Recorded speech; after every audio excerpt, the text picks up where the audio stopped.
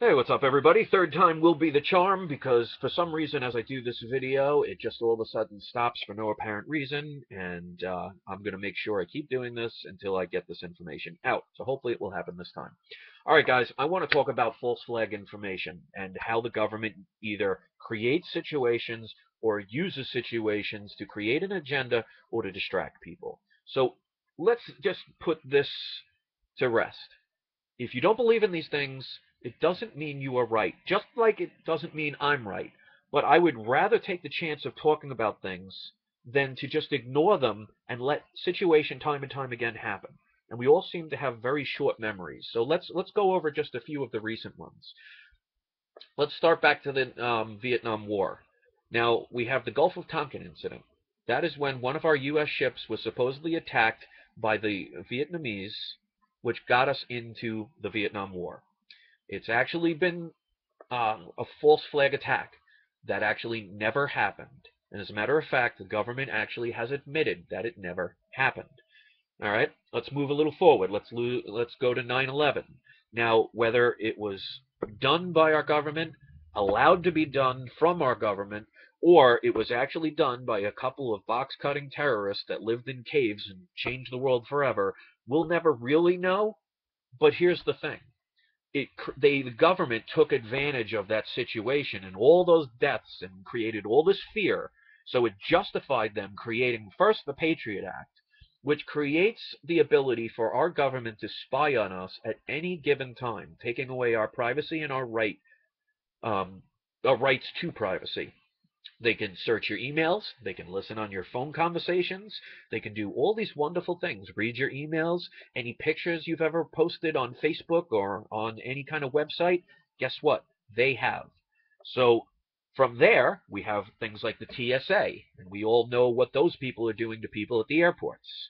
Then ultimately, they created the National Defense Authorization Act, which basically gives the president the ability to call any person, American or foreign, a terrorist, and without the ability of using habeas corpus, which is our right to a fair trial, they are able, with using the military, to take you away and imprison you indefinitely or have you executed. And that wouldn't have been possible if things like the National Defense, I'm sorry, if the Patriot Act wasn't created and the 9/11 event did not happen. So these things are not basically about whether it was done by the government or not. If it has been done by the government, they should be punished. But even if they didn't, they use these agendas. Okay, let's move even further down the line. Remember when Obama was talking, or people were accusing Obama of not being an American citizen, and they were talking about the birthers?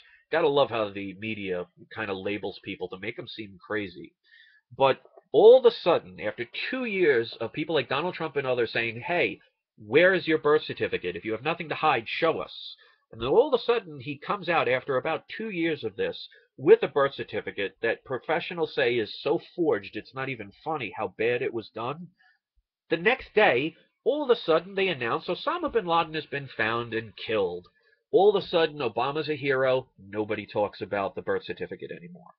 All right. Now, let's move closer. Let's look at the Batman shooting in Aurora, the Batman at the movie theater, and the Sandy Hook shooting.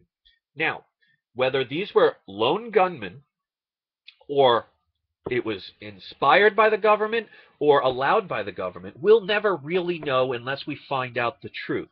But here's some of the problems about, like, for example, Sandy Hook. If you watch the original footage from all the media from the live events on when it was happening, you will see that they all talked about the fact that Adam Lanza was found dead because he shot himself and he had nothing but handguns in his possession.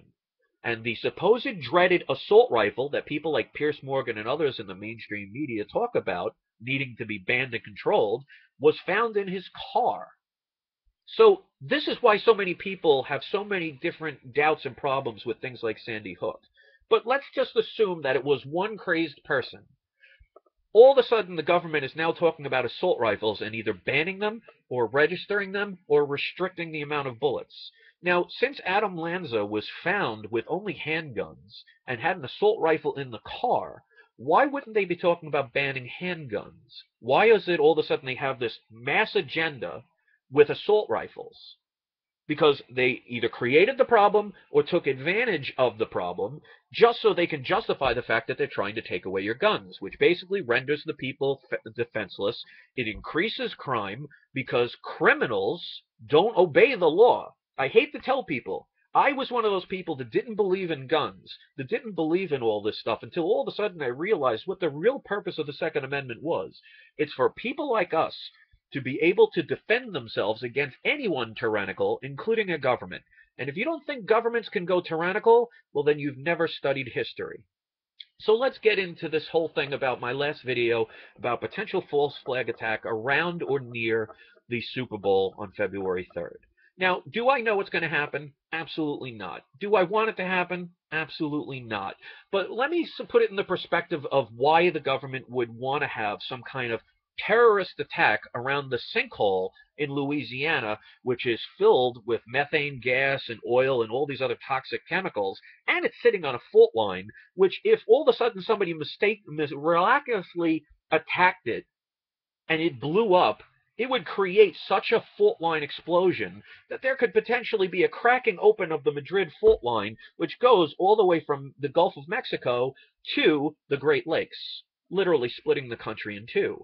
Now, some people will always say, and I've seen this on my Facebook when I talk about this stuff, they say things like, well, why would the government do something like that?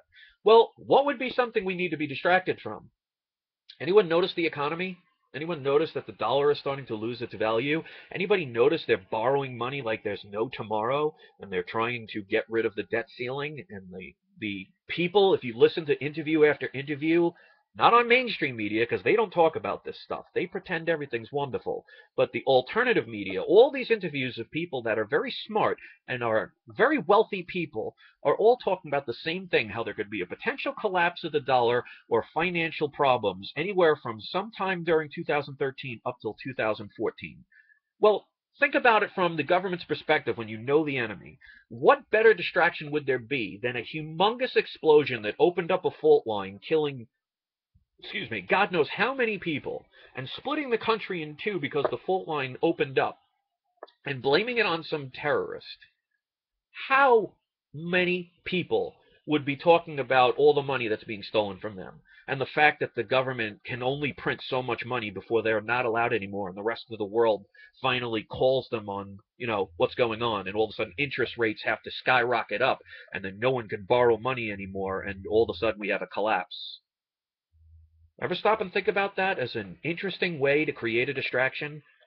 It's like a magician. When a magician is doing a trick, they want you to look here, but what they're doing is over here. It's all about mirrors. So whether you believe in these things or not is fine. What I talk about is it's our responsibility as citizens to be able to talk about these things and not live in fear, because fear equals control. And it's all about them creating a problem or taking advantage of a problem, getting people to react, and then coming up with a solution. God knows what that is.